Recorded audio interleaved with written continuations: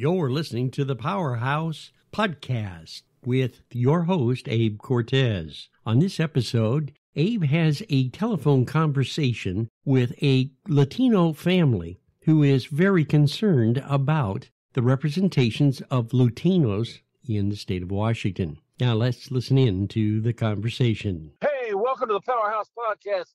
This is your amigo Abe-Cortez. Kicking live for the 1 and 2 because the 3 and 4 went outside the door.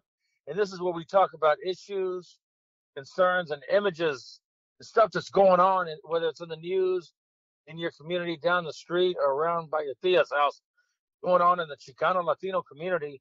And I'm here with the one and only Christopher and Amalia. Go ahead and introduce yourself, man. And these are members of LULAC, brand new members of League of United Latin American Citizens, Seattle Tacoma chapter, and they're also community leaders that have been working in the community for a long time. Introduce yourself. Go ahead. Thanks, Abe. My name is Christopher Escobedo, like you said, senior because I have a junior. We got 4 kids. You know, me and my wife doing a little bit of, like you said, a lot of things for the community this past 2 years, man. We've really been involved going to the city council meetings and things like that. And I mean, we really see that we all need to be involved because our voice is just not being heard. You know what I mean? And here's my wife. Go ahead, Amalia. Hello, my name is Amelia Escobedo, and like my husband said, you know, we're out here trying to fight for our community. We need our voices to be heard. We need a seat at the table. You know, we need to be out there talking about how the education is affecting our children. We have 4 kids in the school system, and just them being in the school system, they've dealt with racism. Not only that, they've dealt with bullying from teachers. I mean, so how are we going to get this word out to let people know that this is happening in our communities? So that's pretty much why we're out here trying to spread the word, get the handed together, you know, just trying to spread love and awareness. Okay, really, Amalia, while you're on the phone, because I always like to give people credit, but can you kind of let them know politically, you ran for office, you've been on different boards. I know Christopher tells me about the board, so let the people know that way, because at the same time, when somebody sees somebody that looks like them and sounds like them doing stuff, it's easier for them to get motivated. So tell us about your experience. I mean, because I know you've been out here, other than serving your country, thanks to being part of the Army and all that, you actually ran for office. Yeah, I was a soldier. I was attached to the 1st Special Forces Group here at JBLM. I served 8 years. What I did run for is Lakewood City Council, position 2. I ran to a lot of things. So not only do we have people set in place to stop us from succeeding, we don't even have people in place to help us succeed. So we need people like Abe, we need people like Christopher, we need people like me, we need people like you that are ready to stand up and have that voice heard. Just running, like, I didn't really have any support from anybody. So I had to rely on my husband and people that were close to me, maybe a few friends, like a handful. And that's all I had.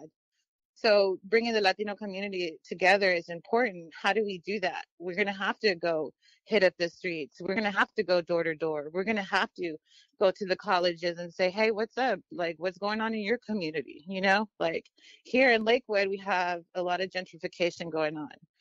We have people in place that have been there for already 10, 12 years that are doing the same thing. And we need change. And that's why I ran. And that's why I'm here. Yeah, man, I'm 40 years old, man. So, you know, I'm not old, but I'm not young either. So, you know, about 5 years ago, you know, I got the political bug, you know, Mr. Trompeta, you know, when he was in office, and all kind of heck went loose, you know, and man, we saw all the people, man. We saw people crying every day on the news, on live, you know, people getting taken from their families. I mean, we witnessed it, bro. So we created a nonprofit called Rise Against Racism, you know, just to try to get the word out there. You know, not everybody knows what's going on sometimes. People are in their little bubbles. So, I mean, we started doing that, and then I created a business. I'm a personal trainer, and we created a little personal training business, but then, you know, COVID hit. Of course, it hit everybody. So, you know, it hit me pretty good. So, you know, pretty much that business went down. And now, I'm sitting at back at Amazon, just trying to work like everybody else, just trying to make a living. Oh yeah, once COVID hit, it's wiped out 50% of society, and Oh yeah. you can't even go in the grocery stores and get what you wanted anymore because there's a shortage of trucking. I mean, it's really hit our economy real bad.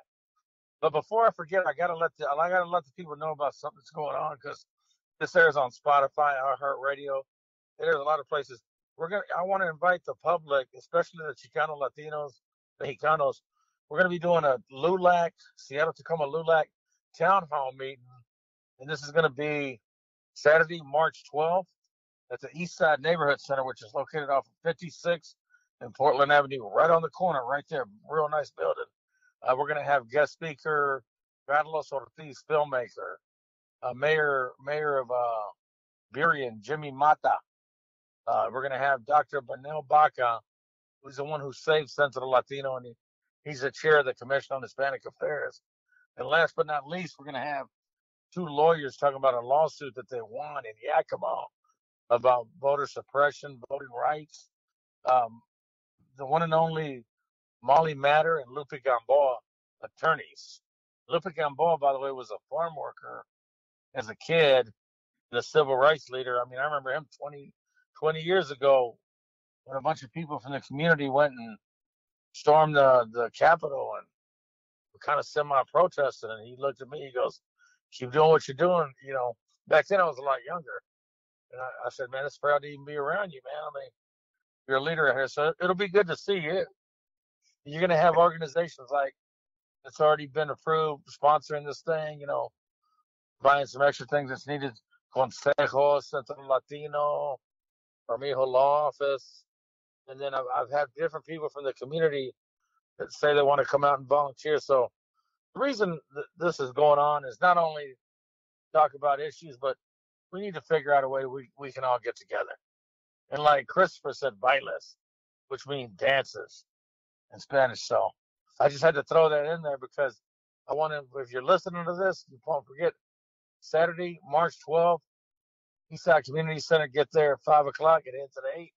And you'll have culture, food, dance, music, and some great speakers. And along with some resources from the community that are going to be there with a booth, And see, and this is one of the big reasons that we joined LULAC, and it's been exciting for us, to actually see Latinos organizing together, you know what I mean, and getting together and trying to get the word out to everybody else who doesn't got the word. This is a big deal for us, man. Definitely. And I will say this, especially you're a lot younger than me, Christopher, you and your wife, and you guys look younger than you are anyway. Pretty incredible. But you're 40, but you look like you're 30. It's a pleasure, man. Without people like you coming on board, I mean, eventually, who knows how long I'll be here, how long other people would look like. And to be quite honest with you, I'll say this now. If you're a young person out there in high school, we can do a LULAC Youth Council because I kind of think that we need – LULAC is an old organization. We've been around – LULAC came and started in Texas 80-plus years ago. So some of the people that started it are still around. So I just think it's going to – we need people like you, Christopher, or younger. Oh yeah, man! I remember the first time I witnessed it, brother. We was wearing Mexican flags, and the school made it against the rules. Well, LULAC showed up, saying suited up and booted up, and they came in there, and it just felt good just to see them. That was in Abilene. Yeah, man, it was crazy, man. I will say, as a kid, man, I've seen some discrimination going on, and when you see these guys in these nice vehicles, black Lincoln Continentals or Cadillacs, show up in suits, they didn't look like they were smiling. The principals and whoever at that school were like, "Oh, LULAC's here. We're in trouble." And I said, "Why are you in trouble, sir?" They go, "No, those are all lawyers. Yep, exactly. Those are business people. Those aren't people like you guys." I said, "What do you mean like you guys?" They go, "You guys, no offense, are poor kids. They aren't." I said, "Well, they look like me." They go, "Yeah, that's the problem." So I felt so joyful to see an authority figure, to somebody that was known, to set these people straight. Because I'll say this right now, and I sound like a broken record, but I got to say it. if you grew up in the state of Texas, there's no way that you did not experience discrimination. I mean, that was part of growing up there, man. Oh yeah, man. We There's went no to way high. around it.